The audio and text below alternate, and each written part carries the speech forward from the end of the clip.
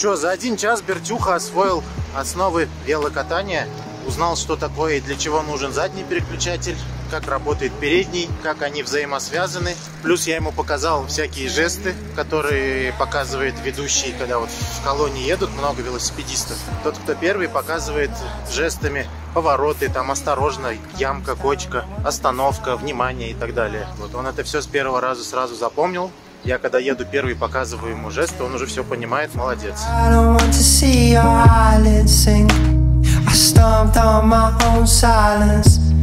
Проблемы какие? Ну, что плохо осваивается? Пока что нет стабильности, то есть руль трясет, дергает. Вот, для этого мы будем учиться медленно кататься. Именно при медленной езде развивается равновесие. Потому что когда быстро едешь, что там много ума не надо, велик сам летит и все. А вот медленно кататься — это сложно.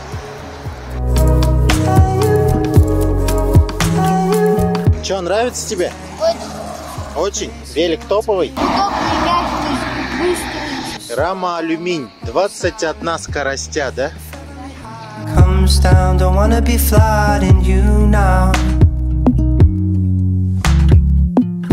I won't tell you, respect the tide, it seems to be the right move. So stomp on the floodlights, and if every high comes down, I'm kind of afraid of you now. Как ощущения? Сложновато чуть-чуть. Понял, в чем разница? На большой звезде заезжать и на маленькой? Да. На маленькой с разгону заезжаем.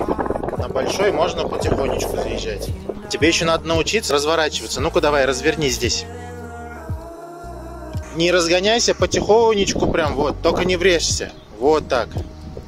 Все, ты почти профессионал. А теперь давай круг в другую сторону.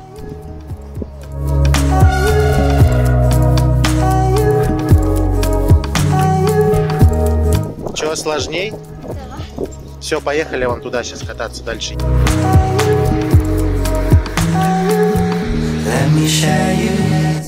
Че, не видел ни разу? Запорожец.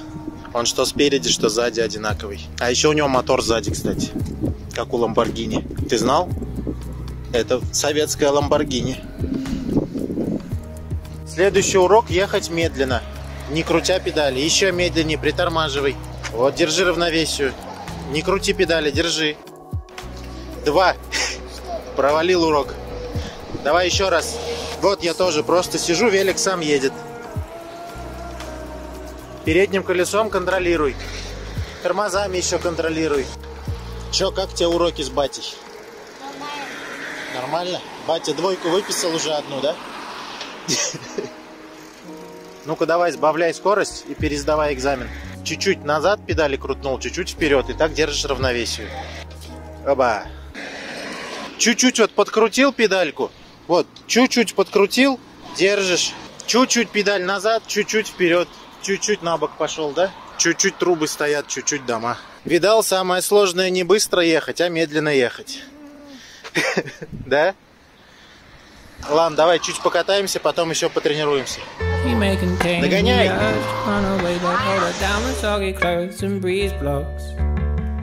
Shivers in your fever, scream me again. Never kisses, or do you ever send a full stop? Do you know where the muffins go? They go along to take your honey. Без рук страшно. Не надо без рук, даже не пытайся. Сначала научись просто ездить. Быстро ездить, медленно ездить, скорости переключать. Без рук ездить — это не самое необходимое умение.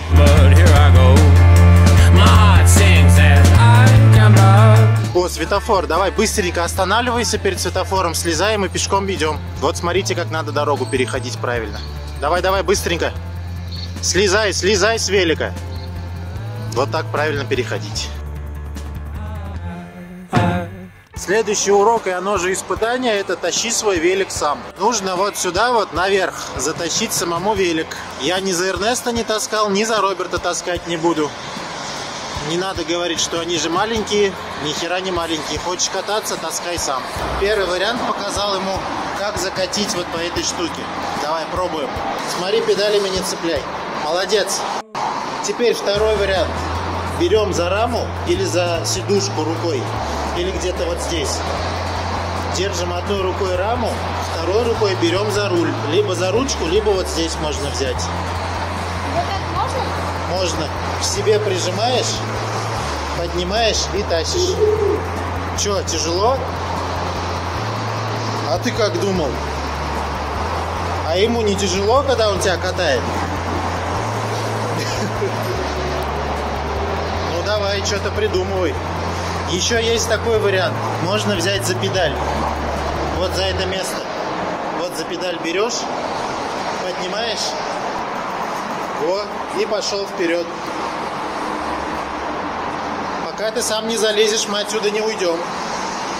Я тебе показал несколько вариантов. Дальше выбирай сам. Можешь также катить, можешь тащить, как тебе удобно. Катить. Кати. Знаешь, что самое прикольное? Потом еще спускаться столько же.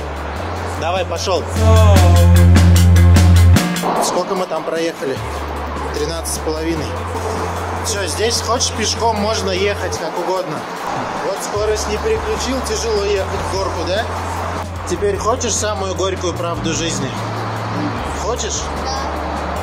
Здесь был лифт.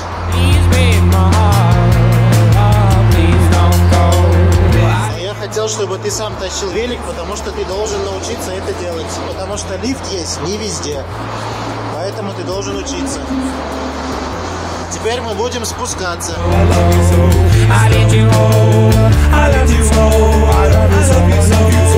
Вот это, походу, самое сложное испытание. Тормоза, не забывай, тормоза. Че, ребенок сам преодолел МКАД своими силами. Запыхался, заманался, но зато сам. Есть чем гордиться. Сейчас послушаем его комментарии. Давай, рассказывай, какие твои ощущения. Было сложно, но все. Молодец. А вообще, как ощущения о сегодняшних уроках, о поездке? Что нового узнал, расскажи. Жесты, как правильно ездить. Когда надо ехать по дороге, надо ехать около болтиков. Около бордюра. Да. Когда едем по проезжей части, едем около бордюра. Да. Еще что? Как пользоваться тормозами, как въезжать в гору. Мы почти приехали на воркаут-площадку. Если там все растаявшее, если там льда, грязи нет, то позанимаемся и домой обратно. О, да, я вижу, там есть что-то крутое. Это как раз то, что мы искали. Я планирую вот сюда все лето гонять, заниматься. Потому что мой зал переехал очень далеко, да и у меня абонемент стекает. А тут во, прям ништяк.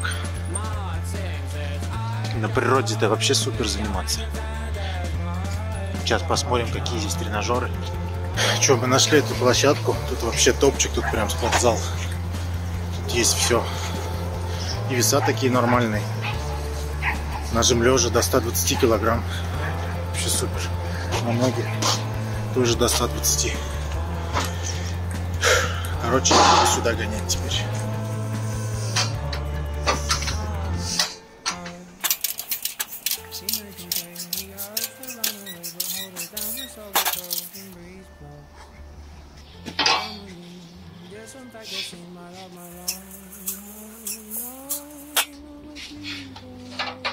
Прокатились, позанимались. Ты где там?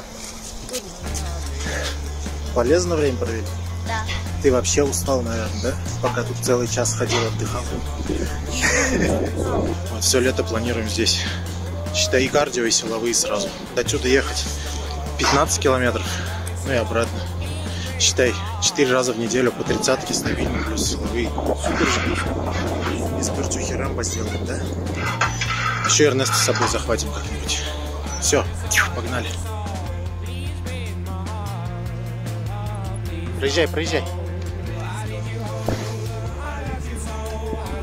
Приехали мы. 33 километра получилось. Вчера прокатились 6 было. Для второго раза это он вообще крут. Мужик, да? Ну-ка силу покажи. О, красавчик. Короче, 33 километра. Педалировали примерно 3 часа. В целом катались часов 5-6. Мы пока на площадке были, там чуть-чуть пешком прогулялись. Вот. Ты доволен? Да. Завтра едем кататься? Да. Красавчик. Мой сын. Такие дела. Лестнички Роберт не любит, конечно. Где можно заехать, он едет.